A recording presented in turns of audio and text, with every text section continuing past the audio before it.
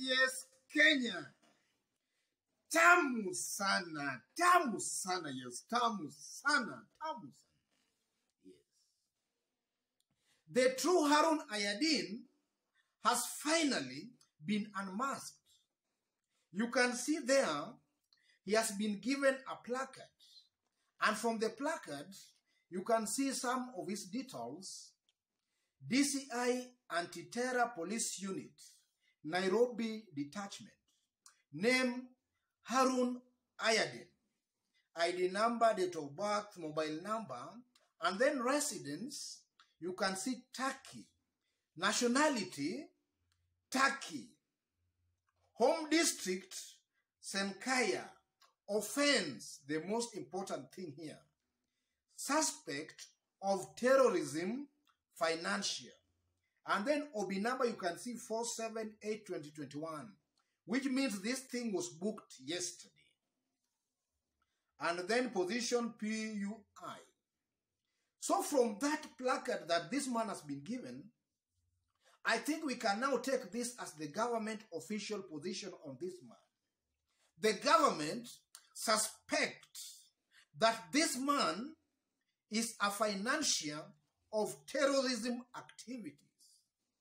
That now comes out as maybe the position of the government as far as Harun Aydin is concerned. So what are Tanga saying about all these things, ladies and gentlemen?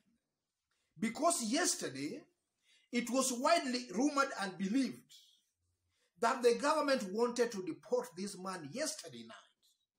But nonetheless, from other reliable sources again, it seems to appear even from this placard that the government might now arraign this man in court over suspect of terrorism financial, or rather supporting terrorism or aiding terrorism activity. It's most likely the government might present this man in court and maybe deport him maybe sometimes. So what's the Tanga perception, or what are Tanga saying about all this, ladies and gentlemen? Today, Dennis Itumbi, through his Facebook account, posted a very long post. You can see the post there. But what caught my attention, ladies and gentlemen, was the fourth point in Dennis Itumbi's post. The fourth point says this. They then will link the arms hubris with the alleged arms scandal by former CS Echesa in a disparate efforts to bring in the DP's office in the story. That's what Tanga is saying about the whole drama. Because when Dennis Itumbi talks, Dennis Itumbi is the perceived Tanga spokesman. So when Dennis Itumbi talks, he's largely talking on behalf of Tanga. So Tanga, as of today, they strongly believe that the government wants to link this man to Rashid Echesa's 39 billion Kenya shillings arms scandal that occurred last year, just to bring in the deputy's office into the whole story. That's what Tanga believe as of now. But from that admission by Tanga, we can assume that maybe Tanga in this case are playing smart. They are doing what we call reverse psychology. Maybe they have some intelligence as Tanga that this man Harun Aydin maybe is linked in one way or the other to the arms scandal that faced Rashid Echesa and William Ruto's office sometimes last year. Maybe Tanga have that information. So they just want to preempt, or rather they know that the government will definitely link this man to that scandal. So they just want maybe to preempt what is going to happen, so that when government now comes out clearly, or rather in public about that, then Tanga can now say that this man, as this thing is trumped up charges, that these charges are cooked, and now never. That can be one way, or rather a strategy, Tanga might be using, so that when the government now officially links this man to the arms scandal, then they can just say that this man anaonewa. So, ladies and gentlemen, I want us now to look at a very interesting link between Rashid Echesa, or rather the 39 billion arms scandal, to this man, Harun Aydin. I've done some research, ladies and gentlemen, and I've gotten a publication by the Star magazine, the Star publication on 19th February 2020. That was last year. This is what the Star magazine newspaper said about Echesa's arm scandal. This is what the Star magazine said. Stanley Kozlowski, the principal figure in the alleged Rashid Echesa security scam, claims to have worked on agriculture projects with Nyeri County before 2017. That Star publication on February 19th, 2020, last year.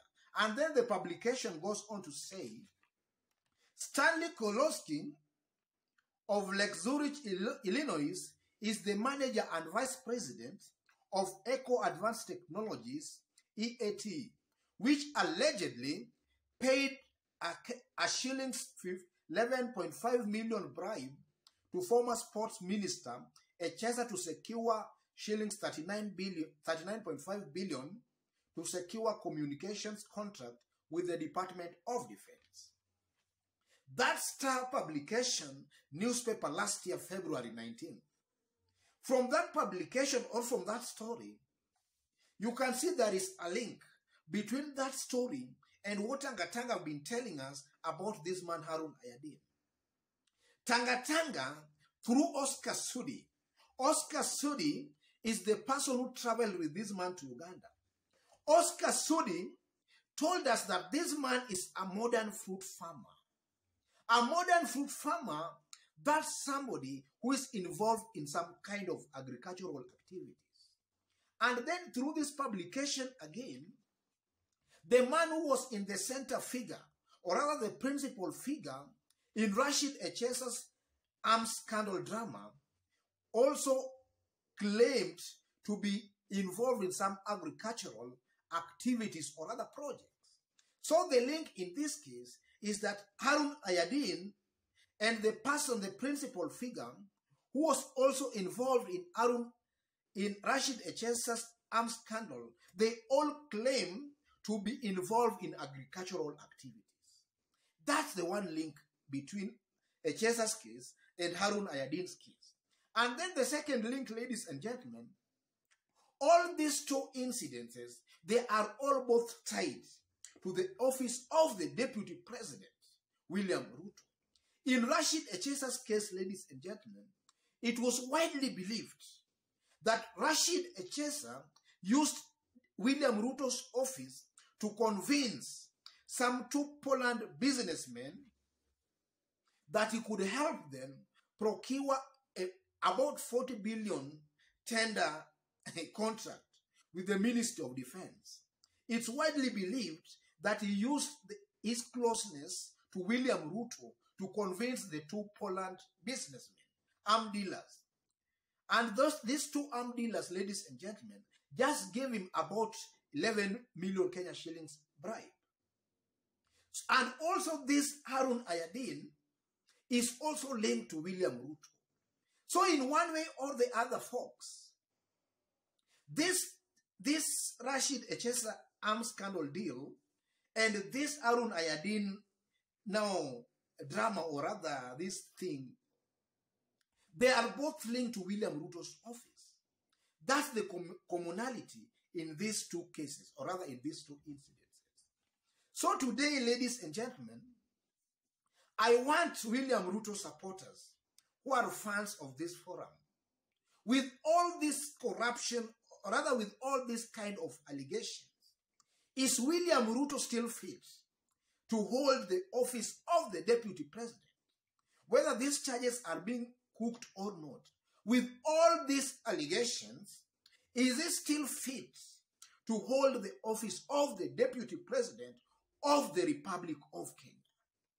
That's the question I want Kenyans to answer me today, and specifically those supporting William Ruto.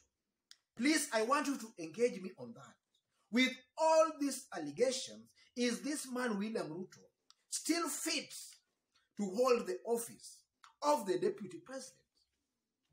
Because again, Raila Odinga, Kalonzo Musyoka, Mudavadi, these are all opposition leaders who for over 10 years, they have been in the opposition. And we have never seen such kind of allegation being leveled against any of these Raila, Kalonzo, Mudavadi. And there is no opposition leader who can match Raila Amolo Odinga. Raila was the fiercest critic of this Uhuru government. But we never saw such kind of allegations being leveled against him. So what does this show about William Ruto? Is he fit to hold the office of the Deputy President? That's a challenge and a question I want Tanga fans, all those supporting William Ruto, to answer me today. Let them engage me today on that. Because again, Tanga have also not come out to deny that this same Harun Aydin is not the person who was arrested in Germany on allegation of also terror activities. They have not come out to deny that. So we assume and we take it that this is the same person who was arrested in Germany on charges of being linked to terrorism. The same charges that now the Kenyan government have also charged them off. Let Tanga supporters today challenge me on that and not on theatrics. Otherwise, ladies and gentlemen, let me leave it there. But if you've just bumped on this YouTube channel for the very first time, kindly subscribe and also give this video a like. Give it a like, please. Give it a like. Thank you. God bless you. Tamu sana, tamu sana.